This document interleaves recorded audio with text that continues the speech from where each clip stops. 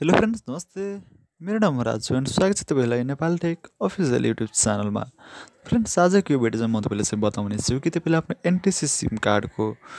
कसरी पत्ता लगाउन सक्नुहुन्छ कि तपाईँको सिम कार्डको ओनर कुन हो तपाईँको सिम जुन युज गर्नुहुन्छ त्यो सिम कुन व्यक्तिको नाममा रहेको छ त्यो तपाईँले चाहिँ कसरी पत्ता लगाउन सक्नुहुन्छ त आजको यो भिडियो चाहिँ म तपाईँलाई चाहिँ बताउने छु यो तपाईँले पनि जान्न चाहनुहुन्छ भने आजको यो भिडियोलाई तपाईँहरू अन्त्यसम्म हेर्नु र फ्रेन्ड्स यो ट्रिक तपाईँले चाहिँ आफ्नो स्मार्टफोनबाट पनि गर्न सक्नुहुन्छ र फिचर्स फोनबाट पनि तपाईँले चाहिँ हेर्न सक्नुहुन्छ कि सिम कार्डको ओनर कुन हो भने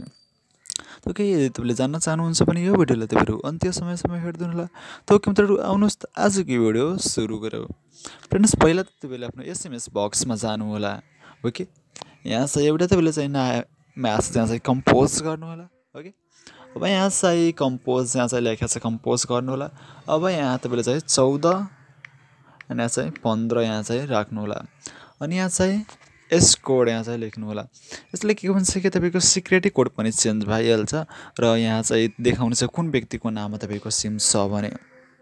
ओके एस त चाहिँ यहाँ CODE फ्रेन्ड्स यसले के हुन्छ कि तपाईँको जुन सिक्रेटी कोड छ जुन तपाईँको चाहिँ चेन्ज भइहाल्छ यहाँ एउटा चाहिँ रहेको छ ओके त्यहाँ चाहिँ सेन्ड गर्नु होला ओके अब त्यसपछि यहाँ तपाईँले चाहिँ देखाउनेछ कि तपाईँको सिम कार्डको ओनरको नाम र तपाईँको चाहिँ ओके अब यहाँ चाहिँ हेर्न सक्नुहुन्छ डियर यहाँ चाहिँ तपाईँको सिम कार्डको ओनरको नाम चाहिँ देखाउनेछ त्यसपछि यहाँ तपाईँ आफ्नो कोड यहाँ तपाईँले चाहिँ हेर्न सक्नुहुन्छ यस्तै गरेर तपाईँले आफ्नो एनटिसी सिम कार्डको तपाईँले चाहिँ रियल ओनरको नाम तपाईँले चाहिँ पत्ता लगाउन सक्नुहुन्छ कि कुन रहेको छ तपाईँको सिम कार्डको ओनर भने जस्तो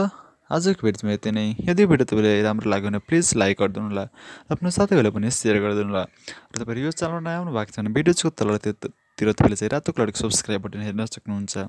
त्यहाँ क्लिक गरेर च्यानललाई सब्सक्राइब गरिदिनु होला र बेल आइकनमा प्रेस गरेर अल नोटिफिकेसन सिलेक्ट गरिदिनु होला okay thanks for watching and good by